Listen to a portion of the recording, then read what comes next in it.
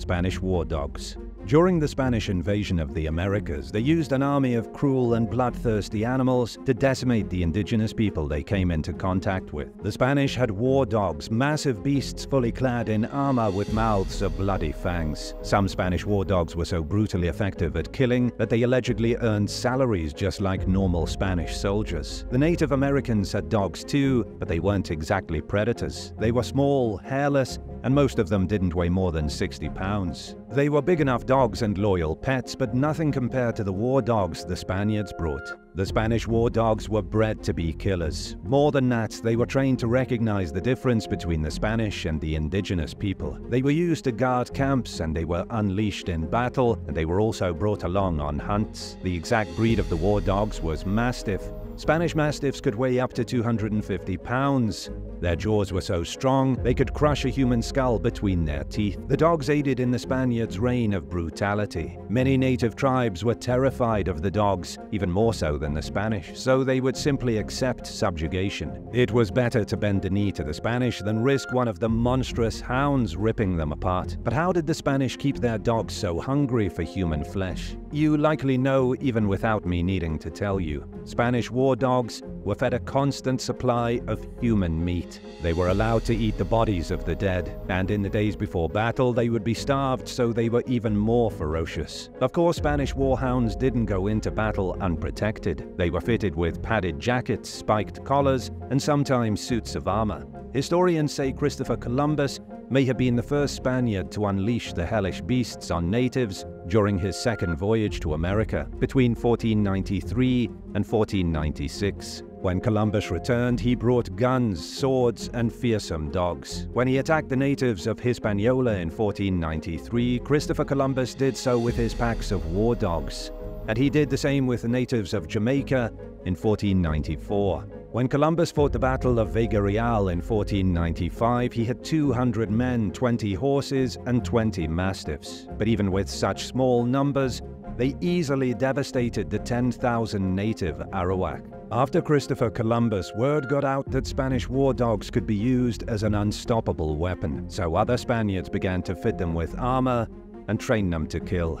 Discovering the Amazon. Francisco de Orellana was the Spanish conquistador who first explored the Amazon River. He embarked upon an expedition in 1541 with Gonzalo Pizarro. They weren't looking for the greatest river in the world, but for the city of El Dorado. The Spaniards believed the great city of gold was hiding somewhere in the deep and unexplored jungle, and they would stop at nothing to find it. But the expedition was a total disaster. Francisco and Gonzalo came under siege by legions of hungry insects. They encountered hostile natives, then ran out of food before getting separated from one another. Gonzalo sent Francisco to scout ahead with 50 men, but he ended up traveling down the Amazon River all the way to the Atlantic Ocean, making him the first European to travel the length of it. The trip hadn't necessarily been on purpose. After the two conquistadors separated, Francisco wanted to return, but his men refused. They didn't want to paddle back upriver and threaten to mutiny, so they had no choice but to go on,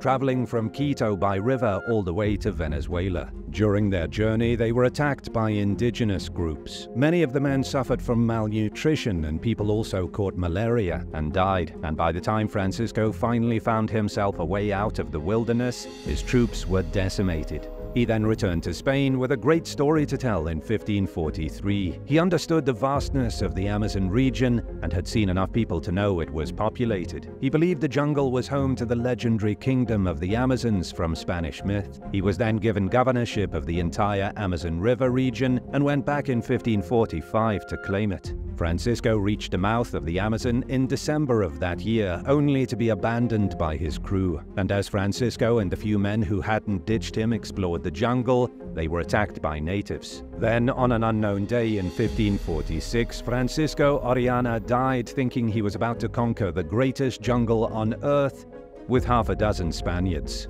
The Lost Treasure of Lima. The colonization of Peru was a long and bloody affair. Throughout the centuries it took for Spain to conquer the land, they accumulated an insane amount of wealth. The Spanish robbed every native group they could find and sent most of the treasure back to the king in Spain. But they didn't send everything back. In the city of Lima, over the course of many hundreds of years, a treasure was slowly accumulating. Gold, jewels, and religious artifacts were being stockpiled in Lima. Then in 1820, things started to fall apart for the Spanish. Peru declared itself independent, and the new leaders felt they needed to relocate the treasure to Mexico, where it would be safe. The Peruvians reached out to famous merchant Captain William Thompson. They thought they could trust him to transport the goods safely to Mexico, but William had other plans, with the roughly $1 billion of treasure in his cargo hold. And once William was on the open ocean, he and his crew murdered the Peruvian guards and charted a new course. He traveled to Cocos Island off the coast of Costa Rica, and there on the island, William and his crew buried the treasure. But the thieves were soon captured by a Navy ship. William agreed to take the authorities to the treasure in exchange for not being hanged. However, this turned out to be a ruse. William slipped away and was never seen again. And to this day, the treasure has never been found. Treasure hunters have been poring over Cocos Island for 2 centuries trying to locate it, but nobody has had any luck. It's been so long now that historians are starting to wonder if the treasure was ever real to begin with. The assassination of Pizarro. Francisco Pizarro was the illegitimate son of a wealthy Spaniard. He was part of the crew who sailed to Colombia in 1510 under the leadership of Alonso de Ojeda. Everyone on board the ship had heard about an impressive wealth hidden somewhere in the land of the Inca. They went on several more voyages, securing their funding from Emperor Charles V, and they ultimately landed in Tumbes in 1532. Francisco Pizarro marched on the city of Cajamarca and met with Inca Emperor Atahualpa. He then convinced Atahualpa to offer a king's ransom worth of gold, and after winning the trust of the Inca, Pizarro betrayed them. He murdered the emperor and immediately began his conquest of the entire country. And in 1533, Francisco Pizarro defeated the Inca resistance at Cuzco. It was at this time that the age of the Inca had come to a gruesome and humiliating end. With the Inca largely in control, Pizarro was named governor of Peru. He then founded the city of Lima, and that was when the politics started to mess everything up. One of Pizarro's closest allies was conquistador Diego de Almagro. He sent Diego to conquer Chile, but didn't offer the man a very good reward. So bad blood brewed between them, and Diego de Almagro attacked the city of Cuzco in 1538. But Francisco quickly snuffed the rebellion out, and Almagro was put to death. But that was just the start. Almagro left behind an adult son, and his son wasn't very happy about his father's assassination. 3 years later, on June 26, 1541, Almagro's angry supporters attacked Pizarro's palace while he was eating dinner. The governor of Peru was then assassinated at his table, and afterward Diego de Almagro's son, also named Diego, proclaimed himself the undisputed governor of Peru. Francisco Pizarro committed genocide against an entire people, conquered the ancient lands of the Andes, and then was murdered by his own men. This is an excellent example of how colonial rule in Peru became nothing but a brutal power struggle between various conquistadors. The Toxcatl Massacre. On May 22, 1520, the Spanish attacked the city of Tenochtitlan. The city was home to the Mexicas, an ancient group who lived in Mexico and spoke the Nahuatl language. You likely know them better as the Aztec, which is what most historians refer to them as today. But they were really the Mexica. So, why do you think it's called Mexico and not Azteco?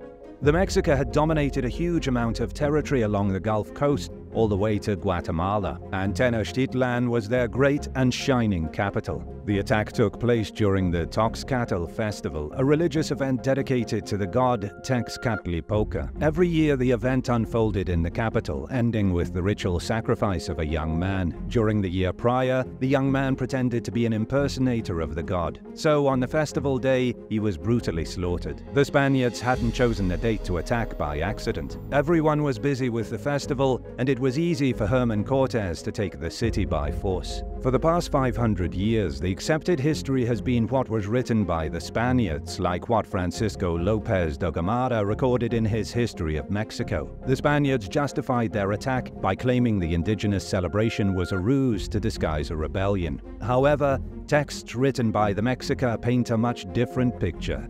Nahuatl texts claim it was a treachery by the Spanish. They steamrolled the city, committed a massacre, and then celebrated on the bones of the dead. From the native accounts, historians are finally starting to understand just how brutal the Toxcatl massacre was. The Spanish had already executed Emperor Montezuma and raided the palace of its gold. But that wasn't enough. So they rampaged through the city streets, hacking apart defenseless and unarmed Mexicans. The massacre reached fever pitch at Templo Maya, the main ceremonial temple in the city. People who'd come out for the festival were slaughtered as they desperately tried to escape. The Mexica did mount a counterattack and won the battle, but it was the start of a war they had no hope of winning. The Spanish Inquisition. The Inquisition originated in France when Pope Lucius III sent bishops to track down the Catharists in 1184 AD. The official Spanish Inquisition began in 1482 with Inquisitor General Tomás de Torquemada. This was the era of torture and pain to elicit confessions from those that were deemed heretics. People were burned at the stake, and it was utterly horrendous. But the Spanish Inquisition continued until the Inquisitor General became a little too comfortable in his position. When he started investigating members of the clergy, Pope Alexander VI shut it down. But the Inquisition couldn't be stopped. The Roman Inquisition started in 1542 and spilled over into the New World. Spain brought the Inquisition with them into the Americas, and it was established in Mexico in 1570.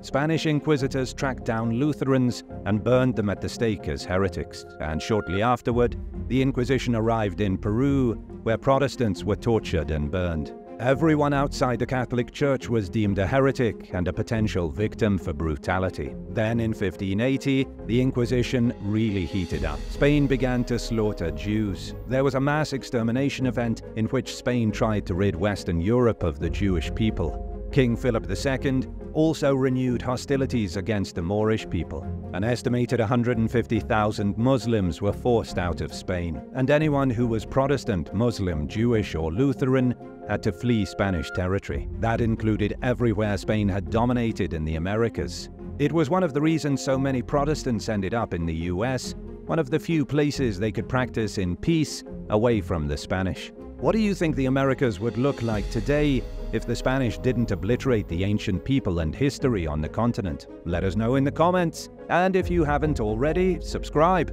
The Fountain of Youth.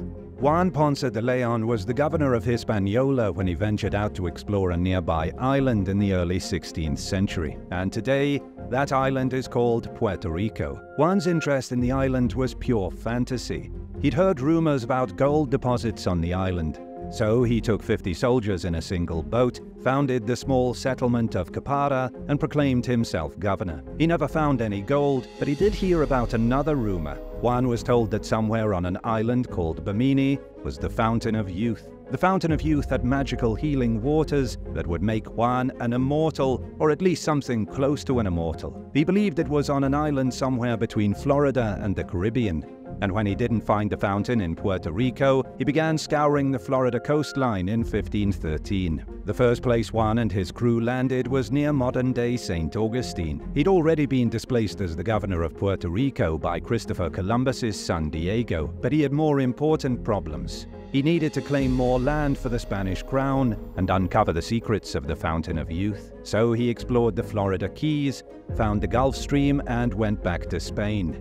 He was named military governor of Florida and was ordered to colonize it. He was also ordered to secure Puerto Rico because of an uprising that had taken place while he was gone. On his next journey, Ponce de Leon established a farming colony in Florida near Charlotte Harbor. But what happened next, nobody really knows. Juan was desperate to find the Fountain of Youth as he grew older. He searched high and low and scoured every island, but found no trace of it. Then in 1521, the colony near Charlotte Harbor was decimated by natives. Juan was wounded during the attack and died from his injuries after retreating to Havana, Cuba.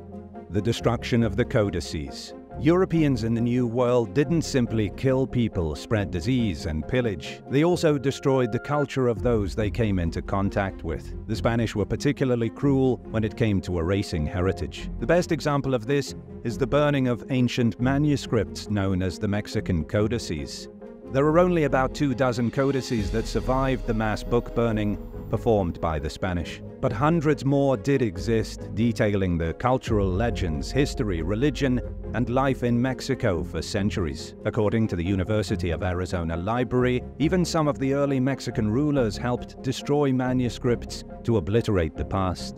The collection of codices was written by a variety of people who lived in Mexico through the centuries. Most were written by the Mixtec, but the Mexica and Maya made some as well. They were written starting in 629 AD, with the newest being from 1642. There are only 4 Mayan codices left today, and most of them were written during the Spanish invasion. The codices weren't written on sheets of paper, but rather on scraps of deer hide and cotton cloth. They also sometimes used bark paper. The Mixtec of Oaxaca created pictographic books. They detailed their history in vividly colored lore books. Wars, important births, deaths of emperors, and everything along those lines were logged in the codices in the form of pictures. They didn't show much about everyday life, but instead focused on feasts and conquests. The Maya books are very similar. The only ones that are still around don't discuss history, though. There are only 4 books, and they contain information on astronomy and rituals. The rest of the Maya codices were burned by Franciscan missionaries. As for the Mexica Aztec codices, there's nothing left. The Spanish destroyed every single manuscript pertaining to the ancient history of the region, and the only ones still around today all have European influence. The encomienda system. The encomienda system was the first legal system of slavery enacted by European colonies in the Americas. The empire gave all Spanish adventurers and settlers the legal privilege to force labor from indigenous people. The terms and conditions were very simple. Native Americans could be exploited for free labor so long as Europeans offered military protection. The natives were also expected to convert to Christianity if they didn't want to be burned alive. The system might seem arbitrary and silly since the Spanish did whatever they wanted anyway, but in reality, the encomienda system allowed Spain to turn bloodthirsty conquistadors into colonial settlers. It was a strategy employed by the Spanish Empire to greatly extend their borders. The leaders in Spain understood that conquest only went so far. They needed a labor force and they needed farmers. They were constantly under threat by other European powers and needed to secure their claim on their new lands. And by making it legal for Spanish settlers to hold indigenous slaves, it gave an incentive for conquistadors to become landowners. Encomienda arrived in Hispaniola in 1503 as glorified slavery. It spread from the Caribbean to Mexico and then down to Central America. Then finally, it reached the conquerors in South America. The Spanish thought it was a good deal for everyone. They got free labor, and the subjugated Inca had their souls saved by Christ. But the system didn't work well, even for the Spanish who controlled it. The biggest issue was a drop in population. In New Spain, there were 22 million people in the year 1500. By 1550, the population was only 3 million. Internal affairs were in turmoil, and the natives refused to be cooperative any longer. Even though they controlled the locals as slaves, there wasn't any work getting done, and besides that, people kept getting sick and dying. By 1542, the Spanish monarchy began trying to force conquistadors to stop being so exploitative. The encomienda system was replaced by the repartimiento system. It was still forced labor, but the workers received a very low wage. But the small wage was enough to boost productivity, and this went on well into the 18th century. The Lost City of America. Archaeologists recently discovered evidence of what might have been a major battle between Native Americans in Kansas and Spanish conquistadors. Researchers found a Spanish nail from a horseshoe and an iron ball. The ball had once been fired from a European gun. The artifacts were found near Arkansas City, close to the lost city of Etzanoa. The mythical city has been a hot topic for centuries, but it looks as though it was real because archaeologists have found evidence of a settlement here. The remains of houses and farms have been discovered, buried underneath modern Kansas, but it's been difficult to determine how big the place was. Legend says the city had at least 20,000 people when the Spanish found it in the 17th century. Spanish conquistadors reported seeing at least 2,000 beehive-shaped houses spread out over a great plain. Juan de Onate, the governor of New Mexico, led an expedition into the Great Plains in 1601. He was looking for a lost city of gold, but came across a different metropolis. He called it Etzanoa and said it was so big it took 2 days to walk through. And according to him, the settlement was surrounded by fields of corn and squash as far as the eye could see. What happened between the Spanish and the people of Etzanoa is a mystery, but if the iron ball is any indication, there was a fight. Anthropologist Scott Ortman from the University of Colorado says everything he's seen has convinced him that Etzanoa was real. However, nobody can say where the 20,000 residents went after 1601. There are no further accounts from the Spanish, leaving the experts completely stumped. What do you think was the most horrendous thing the Spanish did during their invasion of the Americas? Let us know in the comments down below. And if you enjoyed this video, be sure to subscribe to the channel. Thanks so much for watching, and we'll see you next time.